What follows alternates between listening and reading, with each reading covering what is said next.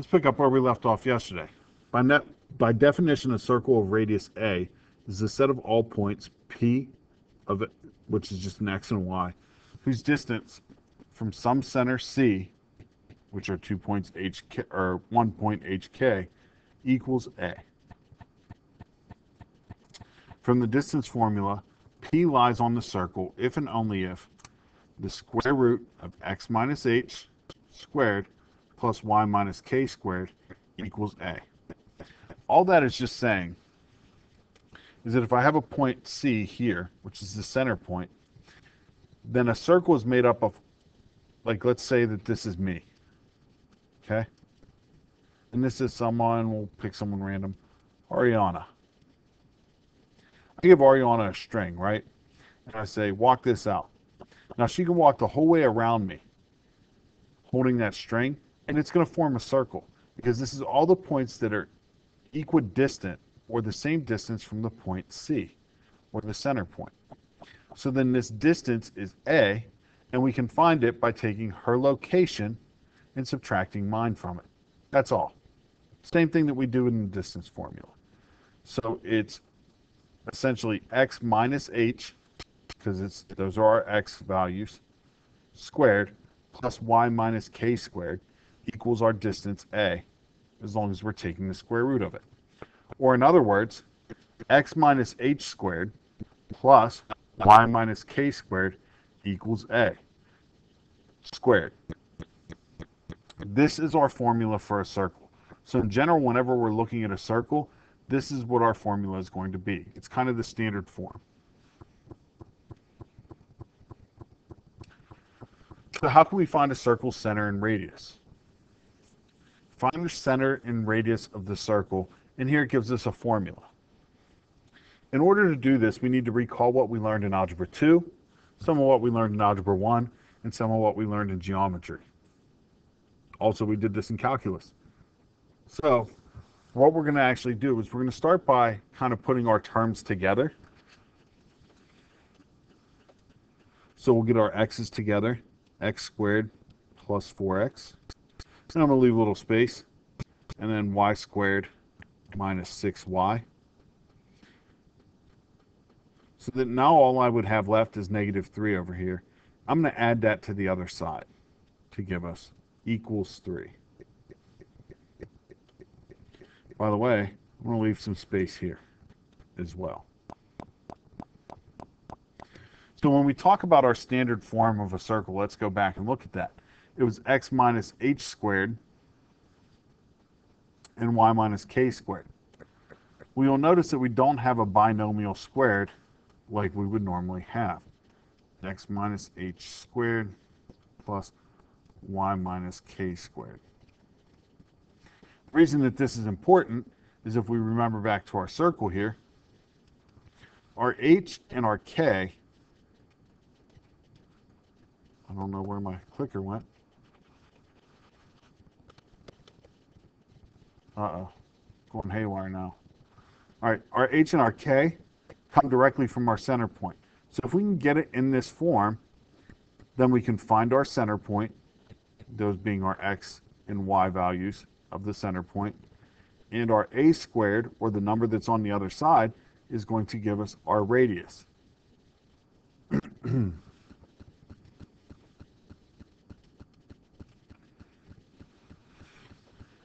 So what we have to do here is complete the square. So we're going to group this together like this. Now, some of you may remember how to complete the square. Some of you may forget. That's fine. We're going to go through it. To complete the square, we always take the term that is with our linear term or with just the x. So we take that 4, and every time we take that term, b over 2, and then square it. So in this case, it's 4 over 2 squared. 4 over 2 is 2. 2 squared is 4. Now I can't just add 4 to the left side of an equation. Whatever I do to the left, I have to do to the right. So I have to add a 4 over here as well. Let's go to this portion. Now it was a negative 6 over 2 squared. Negative 6 divided by 2 is negative 3. Negative 3 squared is a positive 9, which means I have to add a 9 to this side as well.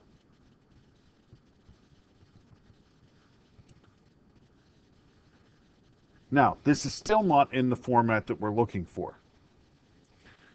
You should also remember from Algebra 2 and Pre-Calc is that whatever I got inside of here is going to be my number that goes behind here.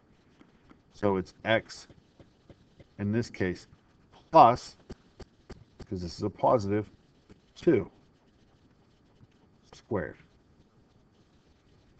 So whatever I got inside of here, that's what goes here. And this would be y, negative 6 divided by 2 minus 3 squared. Combine all these on the right side, that gives me 16. Now you notice from my equation that this is a negative here. This one is a positive, so it means I have to flip my signs whenever I'm identifying my center point. The center is flip the sign, negative 2, flip the sign, positive 3. My radius, now remember that's set equal to a squared, so I need to take the square root of 16. My radius would be 4.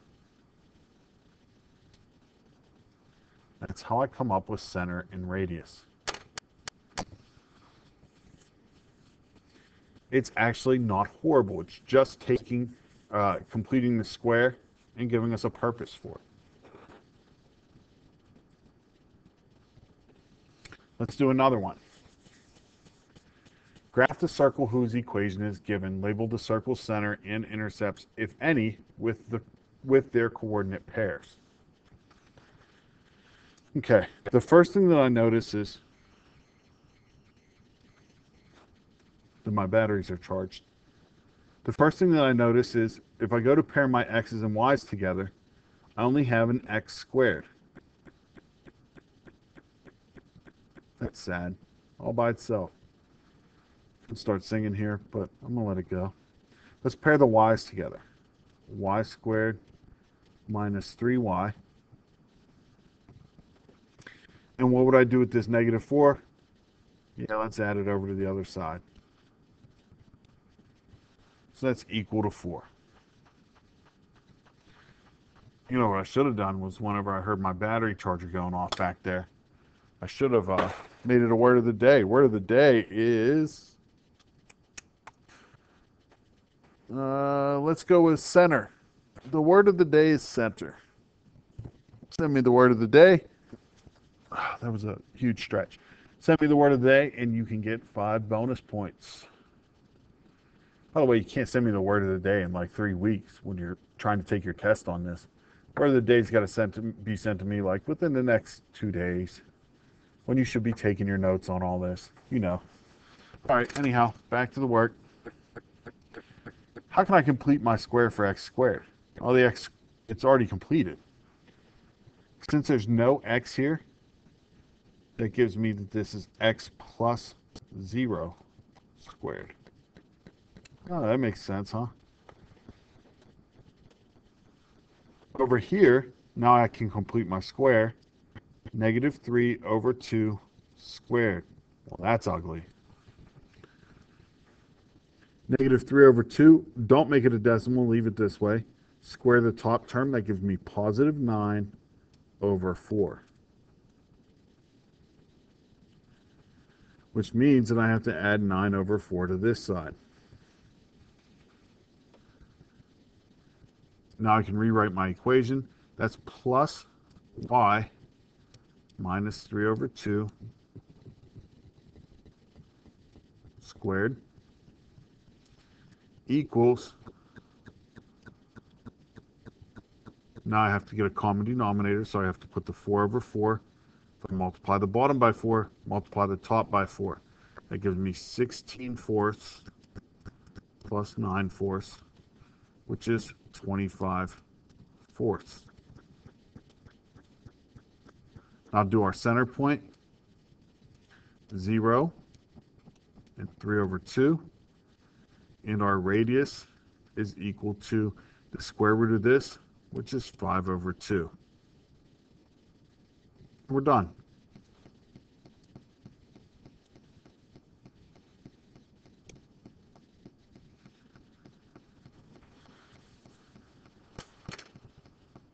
Any questions with that? I hope not. It's really hard. I hate it here.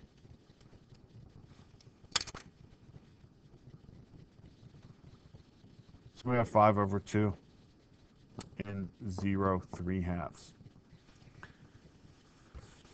The points x, y that it satisfied an equality, where I have x minus h squared plus y minus k squared, that looks like the first half of our circle. And then we have the a squared, but it's a less than sign. That makes up the interior region of the circle. That's where all these points that are inside of there have to be less than the radius squared, or else they would be outside of the circle. Speaking of which, the points x, y satisfying the inequality, where that's greater than a squared, makes up the exterior region of the circle, because this half would be bigger than what our radius is. So it's all the things that are outside of the circle.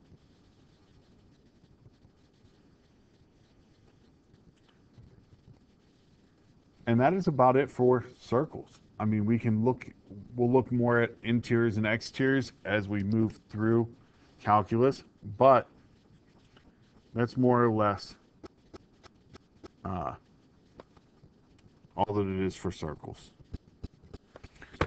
All right, parabolas are next. I think we'll wait till tomorrow. No sense in rushing it in.